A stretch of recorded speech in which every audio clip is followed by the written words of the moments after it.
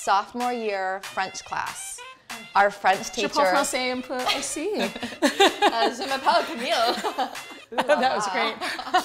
I'm Camille, and I have an obsession. I stay up late at night reading cookbooks. I imagine that the author is my best friend, who I cook with and ask a million questions. And this show is my chance to do that in real life. We're going into the kitchen to get to know the people behind my favorite cookbooks, to talk life, talk food, and cook from their book. Sunday morning at the studio with Stephanie Izard. Wait, Stephanie. Stephanie Izard is focused, she's fun, and she's legit. So we're gonna make one of my fave recipes from your new book, Gather and Graze, which I love. Thank you. Because I really like to gather and graze. We had all of these different ideas, and when Gather and Graze came up, we thought, well, that's perfect because I love gathering with my friends and grazing on a bunch of different foods, and that's kind of what the book is all about. We're gonna make the Smoked Salmon Toast. I feel like this is a flavor combination that I've really never seen before, with the blackberries and the salmon and the spiciness of the vinaigrette. Stephanie, since it's Sunday, I thought it might be a good time to make us my special hangover juice. Oh, nice, yes. I don't know if you need it. Usually, yes. OJ, pineapple juice, coconut water, a little ginger, and La Croix. We have serious cooking to do today. Good thing that we're just having La Croix. Cheers. Cheers. Where do we begin? I think we're gonna start with the bread, which you might think is one of the simplest parts. I am like the worst at slicing baguettes, which is so embarrassing because it's such an easy task. This baguette is like nice and crunchy. It's definitely not necessarily baked this morning, and that's fine. So we're just lining up our angle.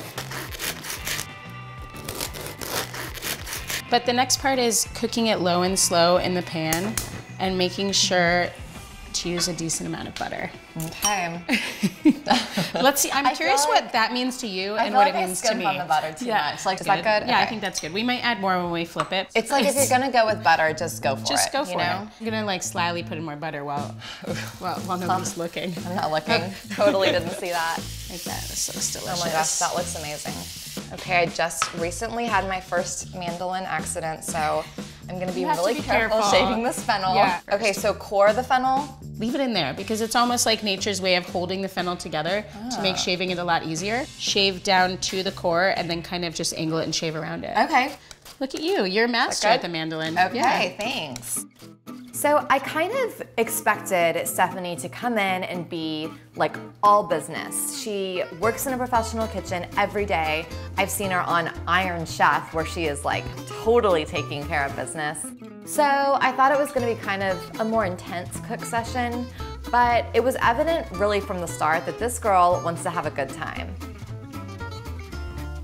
Some people have moved down here from Chicago. I was like, oh, you're the smart ones. I mean, it is, I love Chicago, but especially being here right now, like the weather is so beautiful. Yeah. But the genuine kindness of people here, it reminds me of Chicago. So you have little goat, girl and the goat. And the new one, Duck Duck Goat. What's the concept of Duck Duck Goat? Duck Duck Goat is Chinese. My other two restaurants do flavors from all over, but all different regions of China. I mean, there's such a vast amount of different flavors and techniques throughout the country. So we went to China for a couple weeks. Lazy Susans are a real thing in China. Oh my gosh. You sit around a big table with a lot of people and you order just a ridiculous amount of food and you sit there for a couple hours and just hang out and just enjoy and then, you know, take over the leftovers. That's the Americans with their leftover Chinese in the fridge is very normal.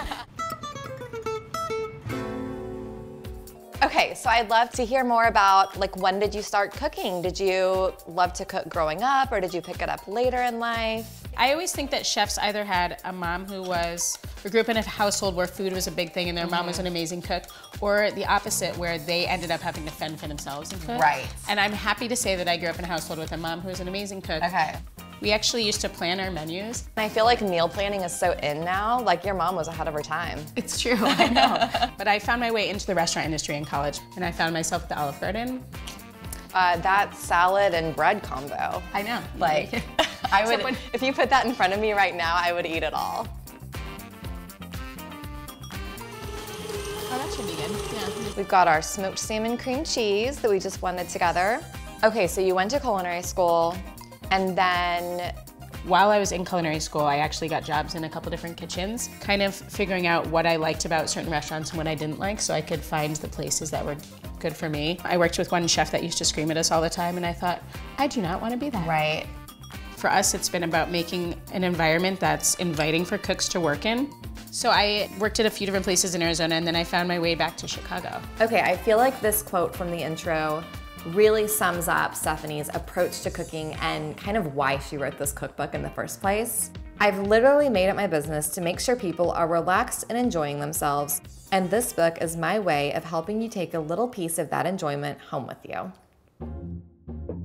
Stephanie was the first female to win Top Chef, which was awesome. So cool. I mean, it just like makes me smile even thinking about it.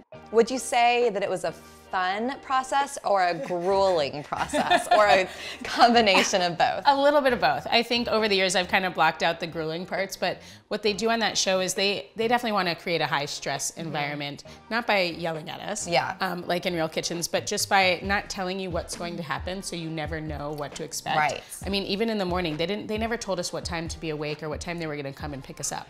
So I was close enough. It was crazy. So good. It's so savory, and I mean, you hear the crunch when we bite that bread. That's what kind of makes it so delicious. So you do need to use that butter. Okay. This is gonna be my new Sunday Funday signature. Oh, nice. I love it. I love the idea of grazing.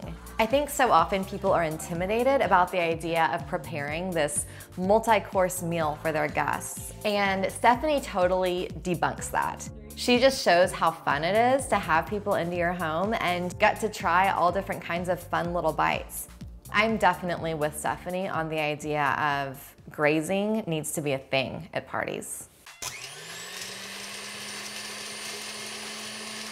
Ooh, I like this one. What is the worst dish you've ever made? Oh, that's hard. There's a lot. This is not in the restaurant, but this was in my house. Okay. When we first moved into our house, we went and bought a big steak. Like, we spent like $60 on this steak. Right. My husband's like, let me go throw it on the grill. I was like, no, I'm the chef. Like, let me throw it on the grill. So I go put it on the grill. I go inside and I'm like cooking some asparagus on the stove, which a new stove that worked better than I thought. So I burn the asparagus, go back outside. The whole grill is like on fire. Oh, no. And we've ended up with this big, it's basically a black and blue, but in the worst way, very expensive steak. So we had to carve off all of the char and kind of find a little piece inside that we could still cook off and eat. What's your go-to source for great recipes, besides your own cookbook, of course? I mean, just the internet. I like reading about foods from around the world, so it's not necessarily chefs' websites. It's more so just websites written by people from those countries. A lot of people that have moved to the US like to celebrate their heritage and kind of write about their cultures. But I end up on websites that are mostly focused on different cultures. Yeah, that's really cool. I'm sure there are ideas that we would never just naturally think of in America for like ways to put flavors together. Yeah. Ooh.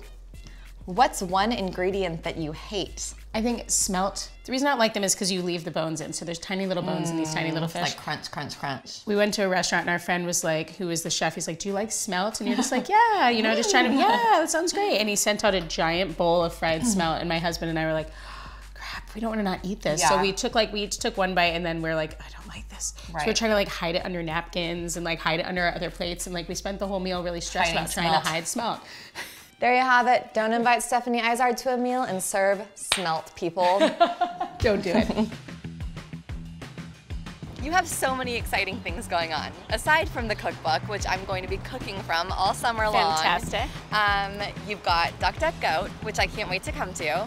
You won Iron Chef, which makes you the biggest badass in the world, in my opinion. I just can't wait to follow along. I'm so happy we got to hang today. Oh, thank you. Yeah, so many different projects in the works, but I think my favorite thing is just standing on this bridge and enjoying Austin, and we'll see, maybe my career will bring me to Austin sometime, which would be fantastic. Yay, come back soon.